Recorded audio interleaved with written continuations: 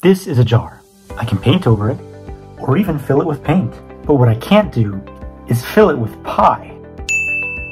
But I can do this with another shape, an infinitely long one called Gabriel's horn. Here's why. Gabriel's horn is a special shape formed by revolving the function y equals 1 over x about the x-axis. To determine whether we can fit a pi in it or not, we need to find its volume, and we're going to use some integral calculus to do so. Normally, when we take integrals to find the area under a curve, we cut up that area into infinitesimally thin rectangles, so thin that they're practically one-dimensional, each with width dx, and add them together.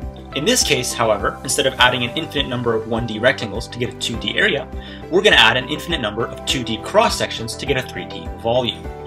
The cross-section of Gabriel's horn is a circle with radius y which equals 1 over x. The area of a circle is pi r squared, so the area of any cross-section of the horn must be pi over x squared. Now we just integrate this expression with respect to x using the limits 1 and infinity, and we find that the answer is pi, which means that the volume of Gabriel's horn, an infinitely long shape, is pi. Cool, right? We got pi from the function 1 over x. Two seemingly unrelated mathematical expressions.